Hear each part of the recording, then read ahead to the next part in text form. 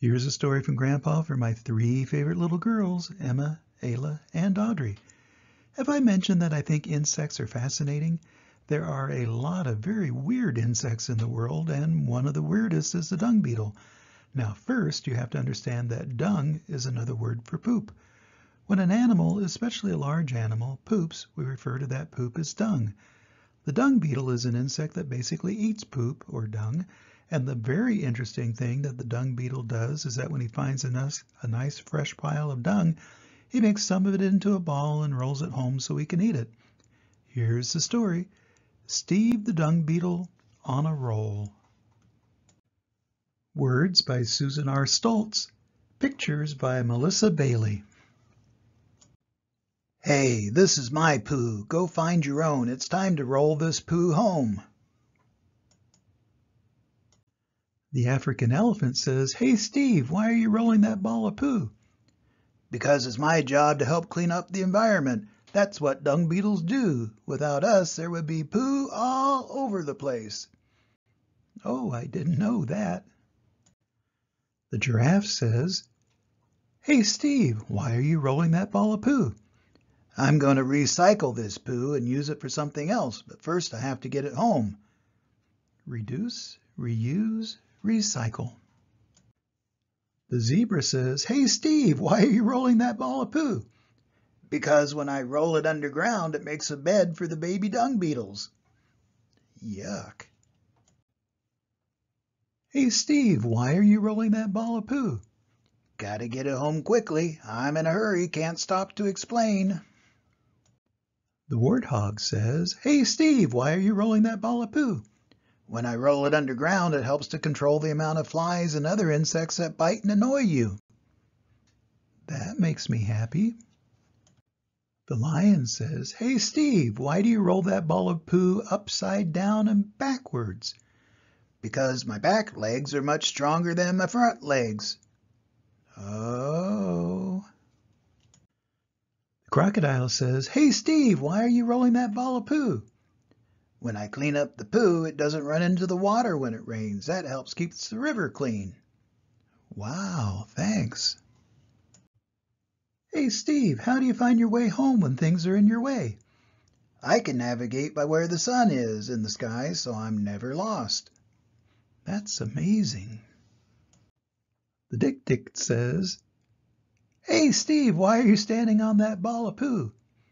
Hot, hot, hot, hot, hot. The ground is very warm. When I work so hard rolling this poo home, my feet get burning hot. When I stand on it, it cools them down. Good idea. The hyena says, "Hey Steve, your poo is out of control."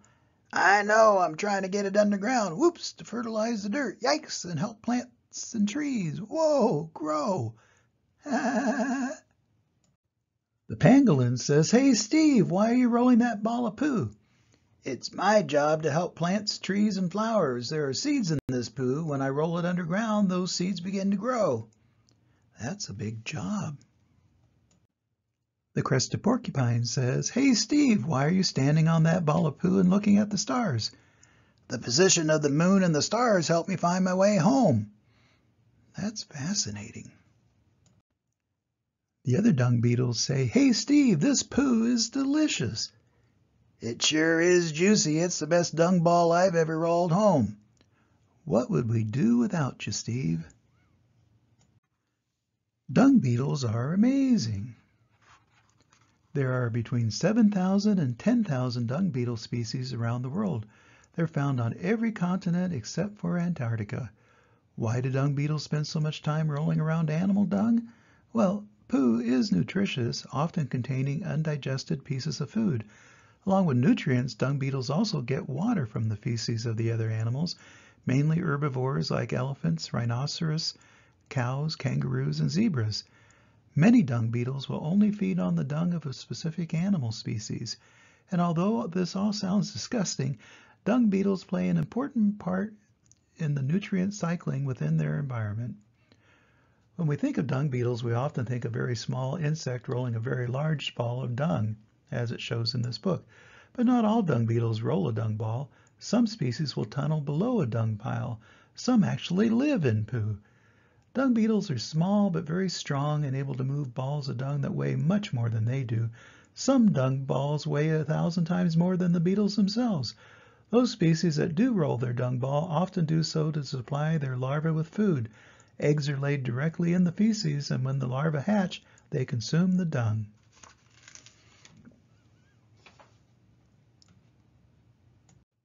Now here's a little bit about some of Steve's friends that we saw in the book. The pangolin are the most critically endangered species you've never heard of.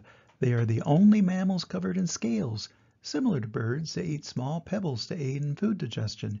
You can see Steve pushing a pebble towards the pangolin in the illustration.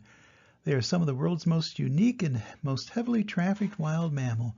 The pangolin is roughly the size of a small dog and is covered completely in scales made of keratin, the same material that makes up our hair and nails. There are 8 different species of pangolin, native to both Africa and Asia, and in particular, China.